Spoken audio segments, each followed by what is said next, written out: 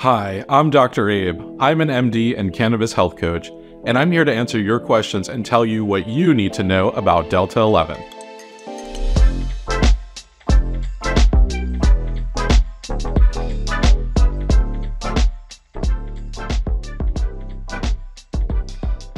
Delta-11 THC is one of the newest cannabinoids out there on the market today. Delta-11 also rocks the flashy name exo-THC, referring to the structural difference between Delta-11 and Delta-9. It's basically an artificial form of THC that can get you less high than Delta-9 or even Delta-8. It's made by taking CBD from hemp and turning it into Delta-11 through a somewhat messy and harsh process. Since it comes from legal hemp, Delta-11 can be made into a line of legal hemp products like vapes, edibles, and sprayed-on hemp flower. Right now, there aren't any human studies that can confirm the possible benefits of Delta-11. We only have a few old studies done on animals to go off of, plus educated guesses from what we know about its sibling Delta-9. What's interesting about this is that most of the research on Delta-11 actually happened before 1990, before we even knew the endocannabinoid system even existed. For example, a 1991 study on Delta-11 hypothesizes the existence of a THC receptor, but with no strong evidence at that time. Now, cannabis science has evolved a bit since then, particularly for Delta-9, and for the receptors of what we know as the endocannabinoid system, but not so much for Delta-11 that fell to the wayside for its low potency. Since it still works in the same way as Delta-9, we could expect it to have some potential benefits for things like sleep, pain, nausea, and appetite, but we haven't confirmed anything just yet. A dose of Delta-11 THC should feel like taking a third of the dose of Delta-9 THC. They are nearly identical molecules that give very similar effects, most notably an intoxicating high. This high can come with good feelings, stress and anxiety relief, and more pleasure in sensations like eating, and may cause sleepiness. If you inhale Delta-11, you could feel these effects for around an hour, and if you eat it, you could be feeling it for the next 4 to 6 hours.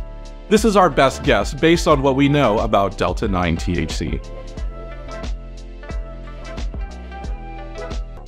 Yes, Delta-11 is a low-powered version of Delta-9 THC.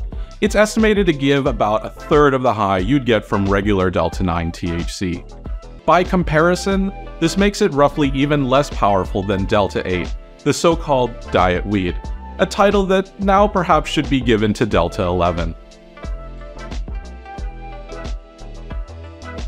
We don't have enough specific information to know how relatively safe Delta-11 is, but if it's similar to and milder than Delta-9, we can treat Delta-11 like that and make some reasonable assumptions about how safe that is in theory.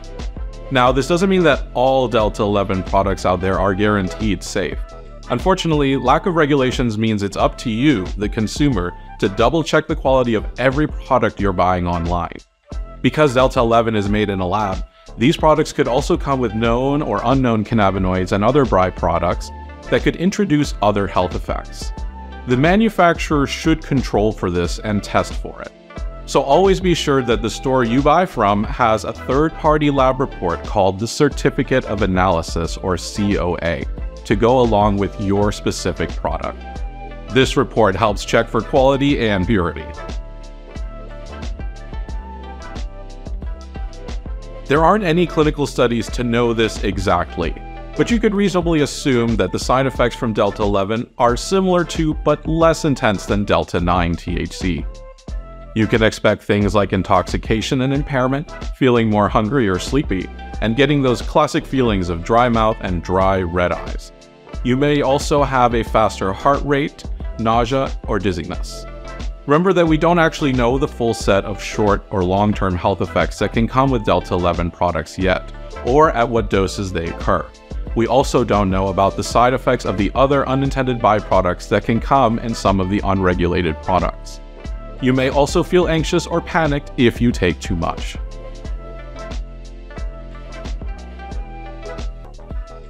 For the most part, it seems like Delta-11 THC would interact similarly with other medications as Delta-9 would. This means that you shouldn't take it with other substances that can make you sleepy, impaired, or dizzy, such as alcohol and other common drugs, because it can increase those side effects. You should be cautious if you are taking certain prescriptions like anti-seizure medications, blood thinners, beta blockers, antidepressants, anti-anxiety meds, antipsychotics, or steroids, as Delta-11 can increase the levels of those medications in your body. Most of the time, the interactions besides anti-seizure medications aren't clinically significant. If you're taking these meds or have specific health concerns, you should definitely talk to your doctor or provider first before taking Delta-11. Delta-11 is something that right now mostly appeals to casual or recreational cannabis consumers in states where they don't have legal Delta-9 access yet. Since it's even less powerful than Delta-8, there's definitely a market for having an even milder high. I could see this being used by college students for fun, older adults with mild joint pain, or someone who is just very sensitive to Delta-9 or wants to cut back on it. You shouldn't use Delta-11 if you plan to work or drive, are pregnant or breastfeeding, nor should you give it to children or pets. If you've used Delta-11, let us know about your experience in the comments. Or if you have any questions about Delta-11, write them in the comments section and I'll try to answer them or point you in the right direction. For more information on Delta-11, visit the link in the description.